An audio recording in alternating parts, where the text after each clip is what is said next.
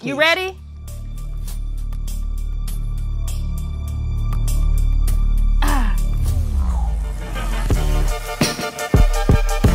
Peace, peace, this is Just Blaze, and I'm teaming up with the sneaker designer to the stars, Katty Customs, and we're making one-of-one shoes for some of the most iconic names in our culture.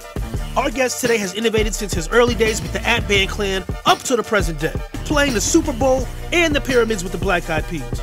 He's a forward-thinking visionary, and you can see that in everything he does. From his work as a solo and group artist, to his production, his songwriting, and his many ventures in the tech space. Can Katty and I step into the future with this sneaker? Will we be able to impress somebody who's designed cars for Mercedes and Tesla? Let's find out. Welcome to Fresh Pair. Will.i.am, ladies and gentlemen. Please, make some noise. Wow, thanks, Just Blaze. How you doing? Good to see you. Good to see you too. Wow, that's dope. No, Will, we appreciate you being here, bro. Oh, no, it's an honor to be here. Yeah. No, it's an honor to be sitting in your presence. Absolutely. For a lot of reasons that we're going to get into. Okay. Absolutely.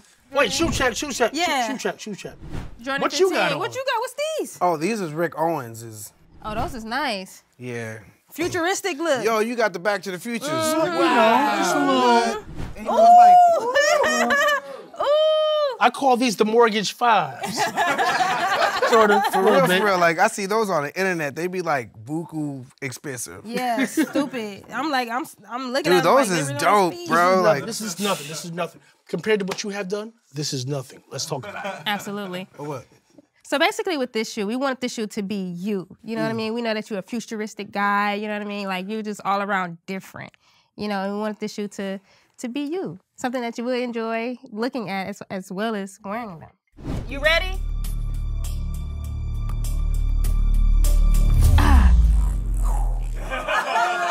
Ooh. Yo, these is stupid fresh. Stupid fresh, right?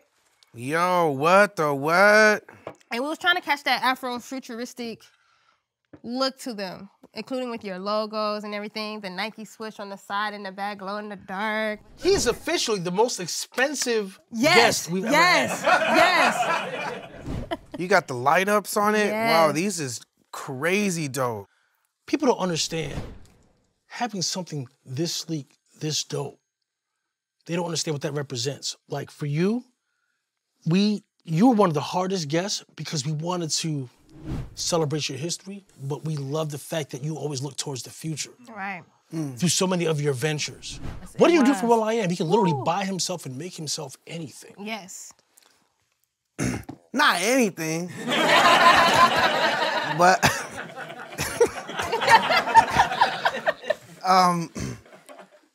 I like to collaborate and solve problems Nice.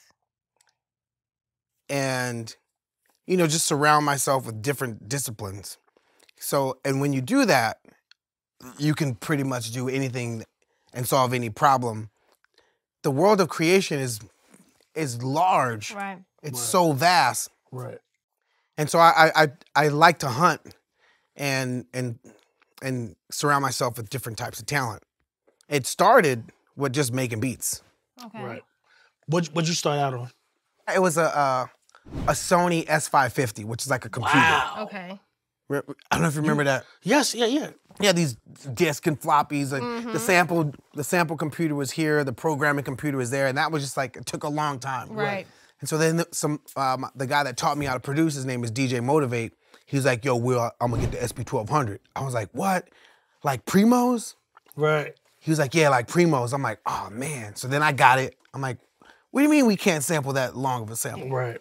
He was like, yeah, but I'm gonna get that Akai. I'm like, wait, like 30 seconds? Right. So then he got the Akai.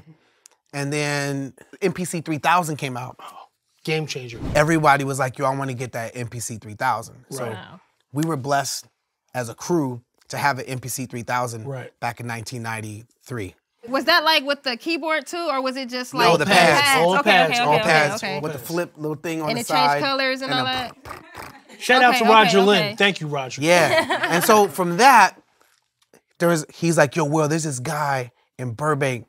His name is, he programmed for Lynn. I'm like, wait, you know somebody that programmed what, beats? He was like, no, he programmed the computer system for the Lynn 100. His name is Bruce Forad. So I was like, yo, let's go meet Bruce Forat. So I drive out to freaking Burbank, and I'm like, yo, wait, you make the machine? You was a part of making this machine? Wow. Right. And so from there, that's when I realized that it's not just being around dope MCs, being around dope beat makers, because a lot of times we take pride in like only wanting to know like the Ghost Rider for those that need Ghost. You know what I'm saying? Yeah. So like, there's ghost writers, there's ghost beat makers. I never really understood the ghost needing, but it's a thing that people need ghosts. Boo. But if you want to have ghosts, Right. then you need to know the engineer too.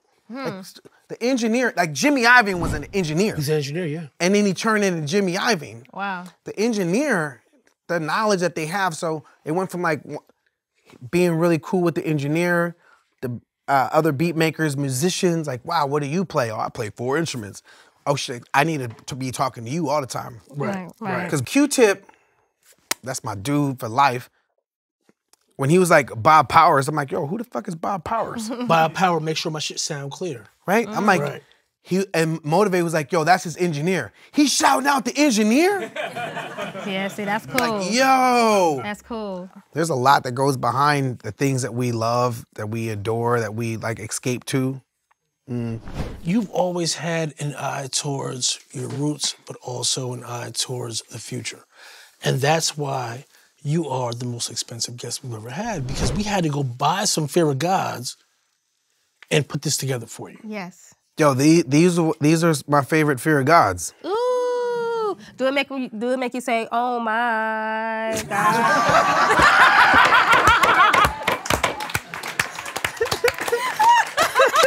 All right, that was good. That's a good one. That's a good one. Shout out to the homie Brian for making these tactical belts. And as simple as this design seems, we went through a lot to get this done.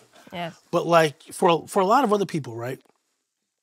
When we were putting these shoes together, we're like, oh, we know this moment, we know that moment. Let's commemorate that on the shoe. When it came to you, I was like, this guy's, he knows everything. He's done everything. We just want to make this shoe representative of how we feel about him, which is look towards the future. Right. Right? Like when I think of you, I think of Earth, Wind, and Fire. I think of me hanging out in my Aunt Jenny's house. And I would see, you know, because Earth, Wind, and Fire used to do the gatefold, the double gate albums. And it would be like all these scenes of just Egyptian, Egyptology. And I'm like, I don't even know what this means. I'm 4 or 5 years old. But I'm sitting there like, this is amazing. Wow. You were one of the first in our culture, to my knowledge, to embrace that. Why was that? I was in the 7th grade, and there was this girl that, like, she sat across from me, and I had the biggest crush on her. It had everything to do with your question. Right. So I went and put a note in her locker, like, I like you. Do you like me? Check this. Anyway, she checked no. But she was like, you know, William, you know, you're like my brother. Or you're like she friend zoned you. Yeah, she super friend zoned me. I bet she'll check yes now. And no, she's cool. Like, and I'm so like open with like, her dad name was Philip. My mom was so proud. Willie goes to school with Philip Beatty's daughter. I'm like, wow, wait. That's how I knew that Trinity Bailey was Earth, Wind, and Fire's daughter. Wow. Right.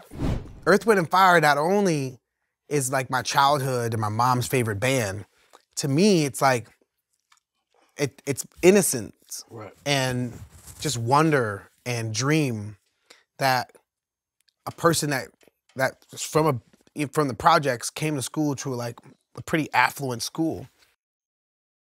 That to me was like going to Disneyland every day. She didn't like me, but I had made this demo. I was like, yo, give this to your dad then.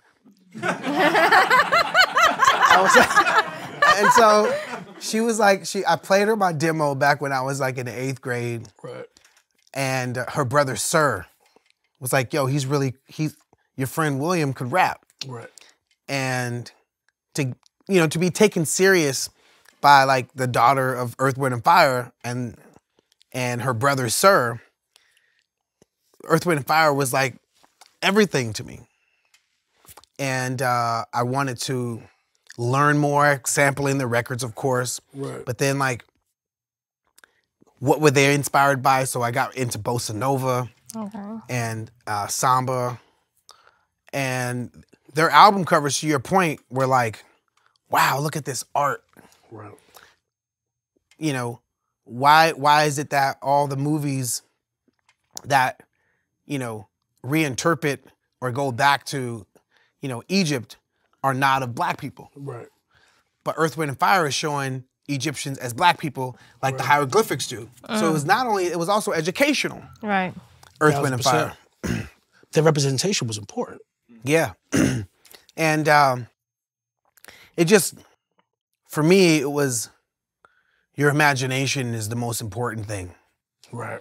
You know, because if you, whoever made those pyramids, that was the ultra example of the imagination heightened to its fullest to be able to materialize it to that extent. And so, you know, I don't like to limit my imagination based on popular culture's boundaries. Right. Young Will.i.am. Picking dudes up to take them to shows in some kind of a car. Was it a yellow car? What was it? A yellow Fiero. Yeah, I had a yellow Fiero. That was my first car ever. I used to go to this rap contest called Ballistics. And I think it was like a year and a half. I won this rap battle. Right. Like every Thursday for a year and a half. And the people that used to go to this club was this guy named DJ AM, rest in peace. Shifty from a group called Crazy Town. Soleil Moonfry, Punky Brewster.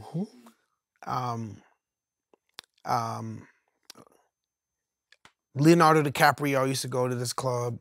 Oh, wow. Alan used to go to this club. Another dude by the name of Mike Peretta, his rap name is Evidence from Dilated Peoples, used to go to this club. Alan's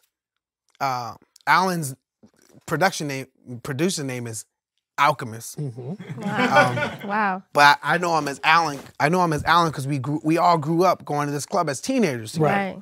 And so Eazy-E used to go to this club, and that's how he discovered me back when I was 17 years old. Okay, so talk to me about the experience, and I want to make sure I pronounce it right. At Band Clan? Yeah, at Band Clan. Right. So one, I'm like the biggest Q-Tip fan ever. Okay. And We know. I was so inspired by A Tribe Called Quest that At Band Clan is a tribe beyond a nation. And I also liked Wu-Tang Clan. So we were a tribe beyond a nation clan. So it's like, That's but funny. we were 17. We were 17 years old. And we got signed for 10 G's. To Ruthless. To Ruthless. Wow. And so we split the money, $3,333 down the middle, each, all three of us. And I took my $3,000. I took $2,000 of my $3,333, and I bought a yellow Fiero. Okay. It was a two-seater. That was like the whip. And I thought it was so like, cause pulling up to the projects, it was like, fucking Willie Dollar, where'd you get that fucking car? It said like, fucking Willie Holmes, fuck, that shit's fucking feeding me, dog. Right. To me, that was like a Ferrari. That's a poor man's Ferrari. Right. And I didn't want to be the one to say it. that's a poor man's Ferrari, for real. I had that car from when I was at Ruthless to when we got signed to Interscope. Wow. And that was my joint. So tell me how that journey went from Ruthless to Interscope. So Easy, one, he's like, if he never passed away, hip hop wouldn't be what it is today. No doubt. So he is the ultimate entrepreneur. He set off a lot of what he set off what a lot of people then emulated Right. and did their version of. Like, here's Easy, NWA, Ice Cube, Dr. Dre, JJ Fad, Right. Terry B, Above the Law, Blood of Abraham, I was about to say Blood of Abraham. right? And then he signed At-Ban Clan. We never came out. We was on a shelf. But I recorded 2 songs with him. One was called Merry Motherfucking Christmas. I'm gonna say I have that. Yeah. On the Christmas album. Yeah. And then another song called Niggas and Jews. Lot of mercy. But how open-minded he was. Like, yo, I'm gonna sign this Jewish rap group, and I'm gonna sign these, you know, these thrift store rapper dudes that could freestyle their ass off Okay. and dance. So we was some dancing ass, freestyling ass. That's all we wanted to do was like dance against other folks and battle folks. And so that was open-minded for like a gangster rap label. And yeah, that was my I missed that dude a lot. So when he passed away in 1995, we were like, yo, let's start a new group. And this time, let's play colleges around LA. Let's own LA. When you first came in and you first started to find success as a producer, what were you using? Pro Tools. Mm. So you were making beats in Pro Tools? Yeah, you get a kick.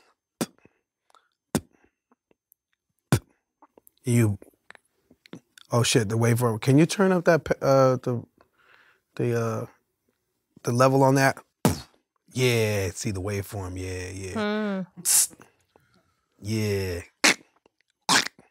Yeah. So you were doing your beats visual. So then you go, you play it back, be like, and you drag it. Yeah, got it. Yeah.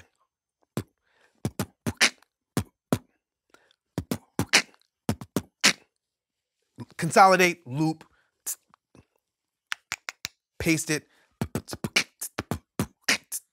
Got my drum loop. Right. Then I put that back and I loop it for like 2 minutes. Then I'll play that through the loudspeaker and aim the speaker at the needle on the turntable. Mm-hmm. So I get the air movement. Right. Because one time Prince told me, if you make a beat on a computer, it never really made sound, so it's not a beat. So I'm like, so I was like, oh shit. So then I had to move air. Right. So the air, I put the speaker hitting the needle of the turntable, and then the reverberation of the needle on the turntable created that sonic. So that was my reverb. Right. So then I'll print that into the Pro Tools, and I got the, and I'll get a dirty record, so I get the crackle. Of course. So that if I took the drums out, you could still hear the record going, because the needle's picking up the room. Right. Okay. So that became my room mic, the needle. Wow. Then I'm like, yo, then I got a cool little freaking loop, and you're like, wow, that sounds analog, but machined. Right. And then I'll get my my mini moog, and then I'll get my bass sound.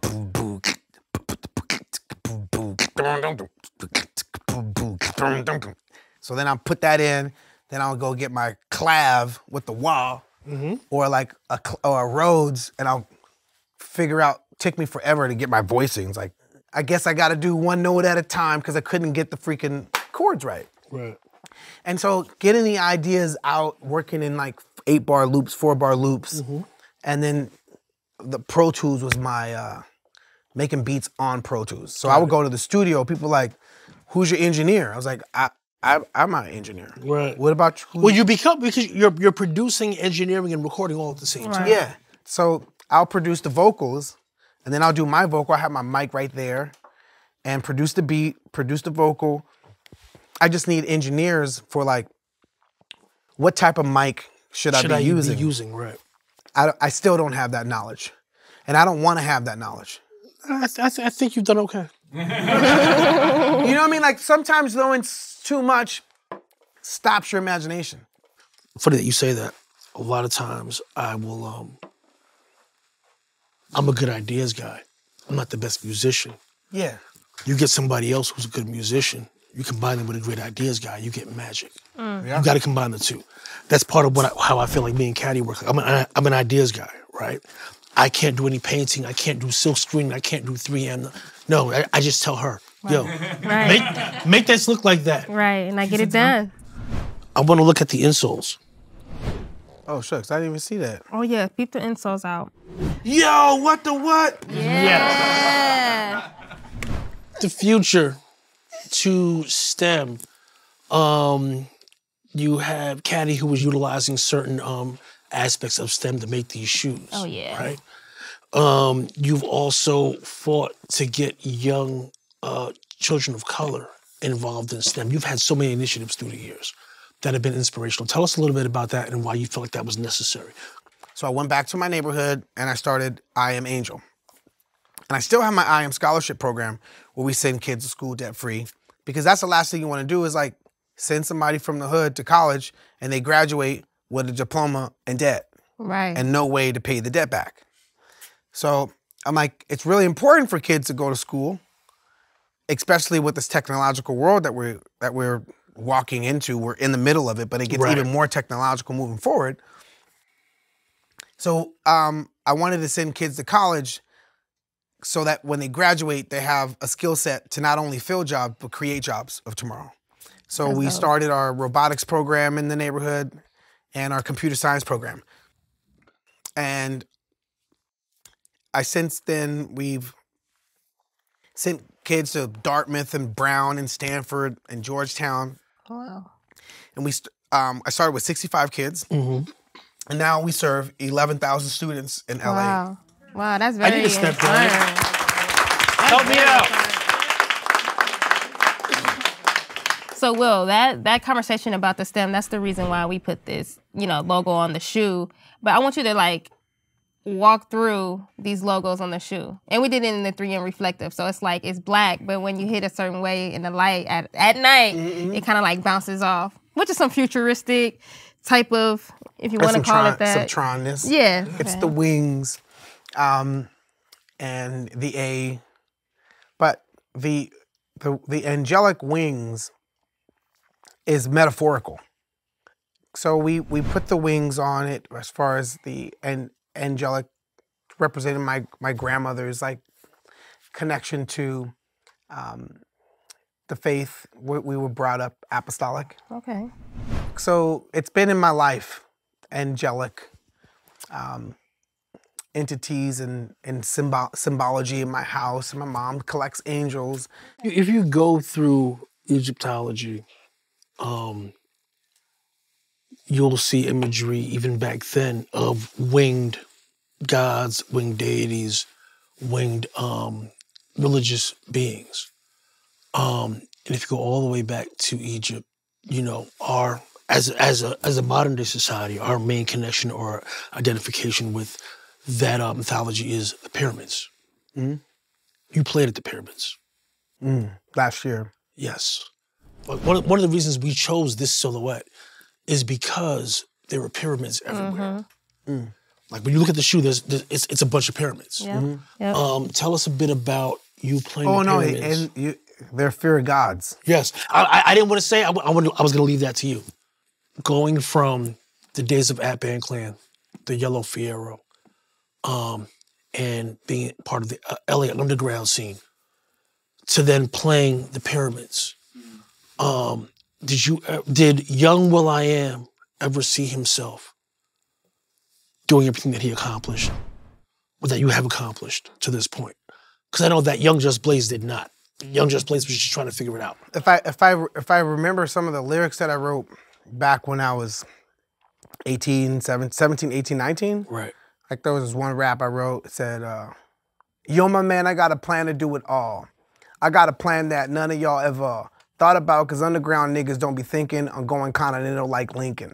How can you make moves when you always trapped under? I'm trying to reach the surface to learn more about the thunder. I wonder what really makes the world go round. Not thugs, because thugs go round to bring other brothers down. Wow. I always wanted to go above the surface. Right. And after you reach the surface, you're like, yo, what the fuck's up there? The whole premise of it is always looking up higher, higher, and higher. Right. Always looking Then towards like the future. you like, yo, what's that mountain, bro? We came from these caves, nigga. Like, yo, what's up there on the top of that shit? So then you get up to the top of that shit, you looking down at the valley, you're like, yo, there ain't nowhere else to go. Like, remember we was down there and the nigga said he had a rocket? Yo, why don't we tell that motherfucker to bring it up here and fucking go up out of space? So then you get to outer space, and you're like, yo, what up? Like, yo, what's that bright light over there? And the whole thing is to keep on searching and keep on reaching further. One of the things that I've always admired about you is that you took your existence in that circle all the way on the other side of the country and made it work for you. We thank you. We salute you. Absolutely. No, thank you, bro. Like, beat making, there's like people that you look up to. I looked up to, obviously, Dilla. Right, of course. Keys. You. Like, the stuff that you did with Kweli was like, yo, the fuck? Like, when records come out and you're like, oh shit, I gotta go back in the studio. Like, my sounds ain't right. But there was a record that you did, the Usher record you did, Oh My God, which has saved my ass many times in a DJ set. Yeah, they called me one day, like, yo, we need a hit. I'm like, what type of hit? That's like a very vague thing. Right. You know, international. We need an international smash. I'm like, that sounds like Mark Pitts. yeah, it's Mark Pitt. I was like, international smash, like starting in what region? Right. Where is it gonna take off from? Right.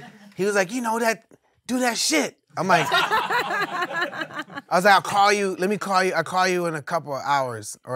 And I remember that Black Eyed Peas, we just did this show in France. It was a show called Taratata. And so I Got a Feeling was massive.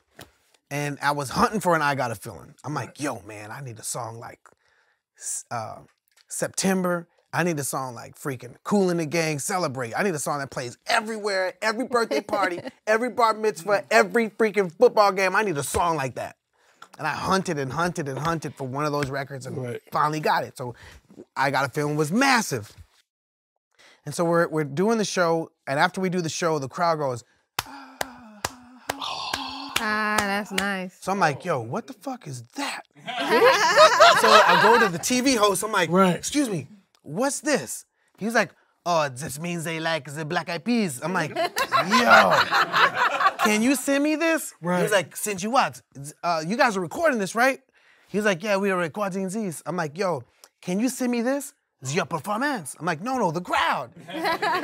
So he was like, oh, sure, I'll send this to you. What's your email? So I give him my email, wake up the next day in New York. Right. Mark Pitt says, yo, I need a hit. What type of hit? International hit. From what region? You know, that shit. I'm like, all right, cool, I'll call you back in an hour. And I know that I have this thing. Yeah, that's crazy. From the thing, I'm like, yo, what if I sample the crowd from I Got a Feeling? Yeah. They responded to a hit. Wait, so that, hold on, That's crazy. Let's just be clear. Wow. So what you're saying is the from Usher's Oh My God is a sample of the crowd reacting to y'all singing I Got a Feeling. Yeah. Wow. Lord of mercy, I'm done. So I'm like, Stop talking. All right, hold on. Where's the QR code? on the bottom of the thing. Yeah. Oh, you saw I was that trying on to toss the bottom of cat. He's thing? already seen it. So take out your phone. You want to find this hard? Because off the chair. Wait, so you got y'all programmed the QR code to take me somewhere? Then you press that link Flow right there. code. Okay, here we go. Meditation doesn't have to be hard. Yo, yeah. Whoa, they don't got my freaking brainwave here, do they? You might have collected some data on you while you were resting in the green room. Yo, yeah. So wait. Wow, they did. Check that out, bro. You thought I was joking. Yeah, that's crazy, Built by right? science. 15 minutes of daily meditation.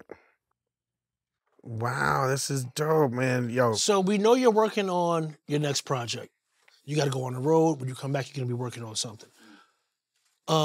This chair that links to, when you're ready, and when you're ready to zone out and get back in the studio and get in your creative mode, all you got to do is scan that code, and within a day, you will have this chair delivered to your studio. Ooh. A meditation chair. Hold on, wait. Pre-programmed Yep. with a bunch of your brain waves Yep. and music that will put you in a space that I hope will be conducive to you creating your next hit You record. tripping. Nah, that's think real. I'm joking? That's real. No. You for real? Yep. You gotta give it back when the album's made. Yeah, you gotta get it back when we're done. But So when I was on the chair, we were taking DNA samples. no. We took everything. When I was on the chair, I'm like, wait, they want me to relax? Cause I'm getting too many ideas. This is fucking with my life. We hope that this chair brings you endless inspiration. No, you supposed to be. I want to relaxation, make beats for that and shit. motivation. Yeah. I want to make like freaking like journey vibes to that. I was like truly inspired on that. So, Will, we want to know, does this shoe match your style? Is this something that you will wear? Hell yeah, what you talking about? Okay. So if you was to walk into like a sneaker store and you know, just buying your daily shoes, how much would you pay for these shoes? I really don't know how much shit be costing anymore. Like, I know that feeling. I know how that feeling. no, like, Bro, I'm with you.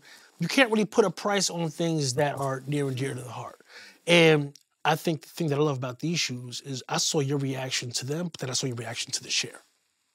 And that chair is gonna inspire so much creativity within you and give you peace and relaxation. Absolutely. So we're gonna I'm going off script. He doesn't have to tell us what he would want to pay for these shoes. I wanna see what you come up with when after a session of sitting in that chair and then getting to work. Share that experience with me and we call it even. you know what's cool?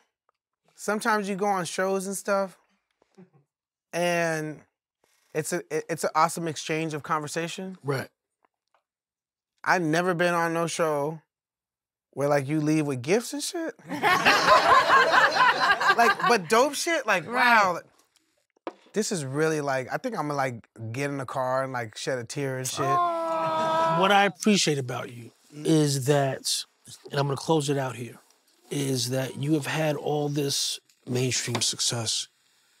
You've played festivals around the world. I mean, you played the Pyramids, for God's sakes. But you have never really strayed from your roots and from the things that I fell in love with on the Launch Change Project. Salute to you. Oh, thank you so much. Oh, come on, bro. Makes me want to will.i.am, please. Yeah, So let me ask dope, you, bro. how do you feel about these, honestly? No. I feel like y'all snuck into my wardrobe and my wardrobe in the future and got me exactly what I would love. Like these are like perfect, down to the colorway, down to the freaking the ever so present blue light that came straight out of Tron. Yes. Tron was a big deal. Like I was like, yo, we have to go full Tron on this. What I was really trying to do, but we couldn't. We tried, but we couldn't make it look factory. Because my thing is, I don't want anything to ever look like it's a custom sneaker. Right? I want it to look like it came from the factory that way. We had this idea. We found LED thread, like actual thread, and what we were gonna do was try to stream it all around, or string it all around all the seams. But it didn't look factory. What I might want to do is do a do-over for season 2 when we have more time to really try to perfect that idea. Oh yeah, that'd be dope. And bring you back. So you might be the first guest to get a call back. Will, thank you so much. All right, Blaze. My brother, thank you.